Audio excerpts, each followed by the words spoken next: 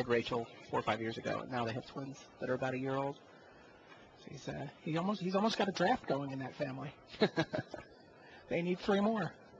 1 more for 3-on-3. Okay, that's true. Perhaps the au pair. So Jeffrey Cerrone leads this match 1-0. It's best 3 out of 5, so Oysa's got a little room to try to mount a comeback. Oh, and an update on the back table. Arnaud Zidek, the last undefeated player, the Czech player who's been spectacular throughout this Kamigawa Block Limited season, takes a 1-0 lead over Tsuyoshi Fujita. So both Japanese players down a game. We got a pair of Frostlings beating down here. 2 Frostlings against a Pedal Man Baku. You send them in here. A turn 3 Pedal Man Baku. Just send those Frostlings in. Of course. Kill the Mana Fixer. Easy. Yep. That wasn't even obvious was still a block, but yeah, easy. Oysa does indeed block. Cerrone understands to stack damage, then sack his Frostling. I don't think you get to make Sunday if you don't understand that. He's got an Ogre Recluse coming down here.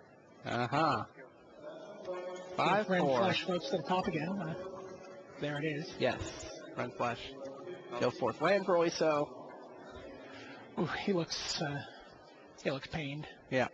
15. I mean, he's doing stuff, but he doesn't understand. I don't think he knows what the route to victory is. I don't know what the route to victory is. I guess, Bloodthirsty Ogre. Bloodthirsty Ogre's got potential. That's not going to... what did Cerrone play? Cerrone. Oh, Kami Fire's Roar. And another Kami Fire's Roar. So the Ogre can't block. 1 Fire's Roar and the Frostling crunch in for 3. Remember, we talked about those Fire's Roars. Again, those are cards that Oiso had absolutely. At least one of them. I mean, one of them he would have had to pass up a Scuttling Death. He would have had to pass up a Scuttling Death. Really? One of them. No, Kami the Hunt. Kami the Hunt was the second one, I believe. I don't think so. But he definitely had a look at both of those. Yeah, he saw that red was going very late, and he made his decision to go into red after they had passed him. Yes. And but he took Kami the Hunt over the first Fire's Roar. If he hadn't taken that Sasuke second pick, then he could easily have taken Fire's Roar 4th. Right. Because again, it's the black-red deck that should have been. Here comes another Spirit. I'm sure another Frostling. Another Frostling. And a Houndmaster. Crunch. And always says all he's got is a 1-1. Promise Kanushi. Jeez. Wow. Oyso scoops them up. This Jeffrey Cerrone up 2-0. What have we been playing for? 5 minutes? 10 minutes? They shuffled longer than they played. Shuffling has definitely exceeded the play of these games. I mean, Oyso hasn't been in any of these games. His hands seem very unspectacular. Meanwhile, Cerrone's deck is spectacular, so. Jeez, 2 of the most lopsided Sunday match games I've ever seen. When we saw the first game, I was reminded of Anton's matchup from Nagoya, where he played Kuroda in the first round, and Kuroda just smashed him. Right. You know, he came down. He had double Indomitable Will on the Pro Spirits white guy, and he went bam bam bam and just beat him down. And Anton came back, very handily. I was wondering if we would see that here, but I think it's going to play out the way we predicted it when we were looking at the decks. Just doesn't seem that. I don't see what kind of draw Oiso gets that beats this deck.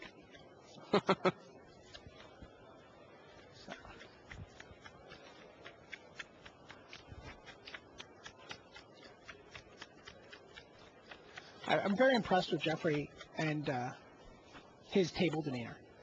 He's like I said, when I was talking to him during deck construction, I could not get a read on him at all until I talked to him, and then at which point he just beamed about his deck. Okay. But he just remains poker face calm. Is pretty good. He's got a great poker face. He's very calm. He doesn't make any mistakes that I've seen in the times that I've had to watch him play. He's a great. I think he's a great spokesman for the game. He's very very friendly, very popular with the European players. Okay. He's staying with Gabe Nassif, right? Yes, he is. And he's. I think if he comes out of this match, he's got to be the favorite to win. I think he takes away the favorite status from Oiso. Definitely. I think he has it based on his deck, but I think if he gets Oiso was the favorite if he coming gets the in. best pass, what's perceived to be the best player in the draft. And everybody already thinks he's the best deck in the draft. So. Right. And Oiso does not look happy about those 7 either. I assume Oiso is chosen to play each time. Yeah, believe so. Did you see anybody drawing this weekend? There's a lot of talk coming in there was about some player talk. draw. Some people who consider it, but not much. Pretty much most people seem to be playing. What do you think it says about Oiso that he's now going to go 0 for 5 on top 8s? Does that start to become a monkey around his neck at all? It certainly does. Who are the other players who have that mantle? 5 top 8s without a win? Yeah.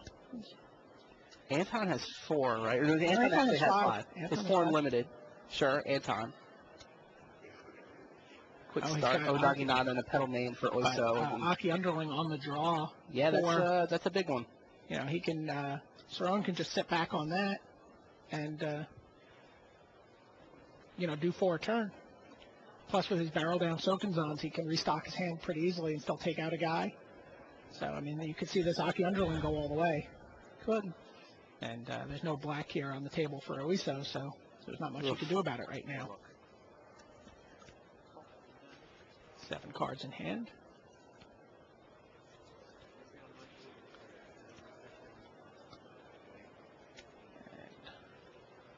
And a land drops into 6. They'll make a play. Oh, what a play. Got the Ghostlet Raider. Wow.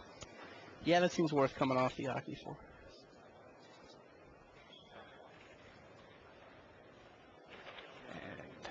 Thanks to the internet, I do now have a list of players with 5 top 8s. Mike Durian has a win. Rade has a win. Alan Anton Comer Janssen does not have a win. Comer does not.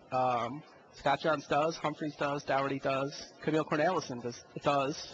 Yeah, he won. Babarowski does. Dutch. Yeah, so it's Comer, Janssen, and now Masashi Oiso with 5 top 8s. 5 top 8 clubs getting a little crowded. I think we're at the point where we need to start talking more about the 6 top 8 club. He's the 14th. Oiso's the 14th member of the 5 top 8 club.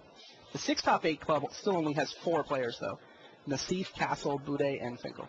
Right. Yeah, because Steve Masashi, what's his batting average? 357? 357. So he's favored to have number 6 by the end of the year. An Ichiro-like average. I'd be curious to find out how many times he's made day 2 out of those 14 Pro Tours. And to see if we can find that out during the lunch break. Maybe. Be curious to see. I'm sure he's over 500. And his on-base percentage for the batting average. I'm sure it's 500. We got Akami of the Hunt. So now if he can... You should calculate that in your Hall of Fame stats. That's an interesting stat. Day 2 percentage? I got to see if I'll have to get that from Monty. Monty has all the information. It's tricky. Yeah, I was reading in the message boards that people were asking about the Hall of Fame. Where is it? Oh, G Station Fodder is wondering what everyone thinks about the Hall of Fame. He's going to vote Remy. Remy's eligible. The interesting thing about Masashi Oiso, when he's eligible, he is the only member of the 2012 class for the Hall of Fame. So he's got 100 points, started playing in 2002. Yep. There's no other player who even approaches what he's done. There's no other player who's crossed that threshold. Yeah, it's pretty fast trip to 100 So points. again, he threw Akami of the Hunt down there just to die. Yeah. He just threw it in to tie up, to port his mana for a turn, essentially. No black mana for Masashi Oiso. No mana for Masashi Oiso. No 4th land. No answer for Ghostlet Raider. Yeah. And Cerrone goes back up to 7 cards next turn. And by the way, he's playing against the best deck in the top 8, and he's playing against a really good player. Jeffrey Cerrone has sort of quietly established himself as one of the top players on tour. We talked about this in the setup. His first Pro Tour was Pro Tour Osaka, which is a long time ago. It was a while ago. And he finished 9th in his first Pro Tour. Sure. Then he has almost nothing. I think he qualified for a Masters. He ground into a Masters, I think, in Nice. And then he's just this. So he's been around for a while, but hadn't really established himself. Right. He just has no real finishes to speak of. I don't even think many day 2 finishes. And then last year at Worlds, he is part of the Belgian national team. Oiso used his pedal man to get the black